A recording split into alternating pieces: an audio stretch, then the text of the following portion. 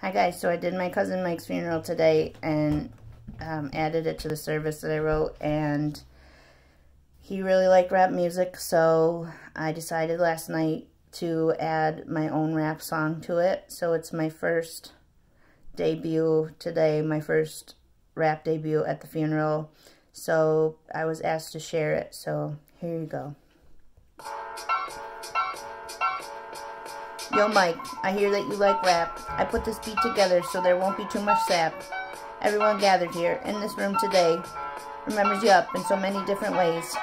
It's impossible to list all the dope things about you. People don't even understand the scope of what even got you. From the start, your life was an uphill battle, but every time you fell off, you got back up in that saddle. The doctors, the nurses, the transplant teams.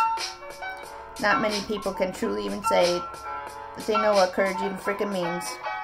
You fought so goddamn hard every single day of life with a smile on your face in the daily, man. You got people hyped.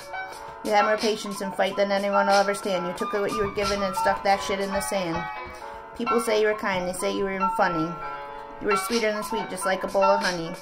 You loved tearing through the fields, going really fast. I know deep down you knew you wanted that feeling to last. You loved animals, Sasquatch and being an uncle. Anyone who doubted you should get on a full frontal. I'm gonna break it to you, you've made this world a brighter place just by being in it and taking up some space.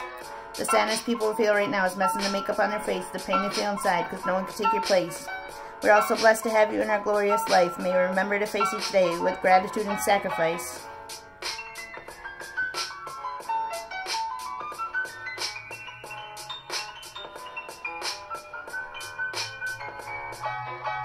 Your friends and your family will hold you in our hearts. We will thank you every your day and never let each other fall apart. Keep smiling, keep laughing, keep humoring your day.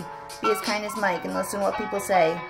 We know what you would say if you could make one last holler. The only thing that would ever get me real excited is if I win $1 million.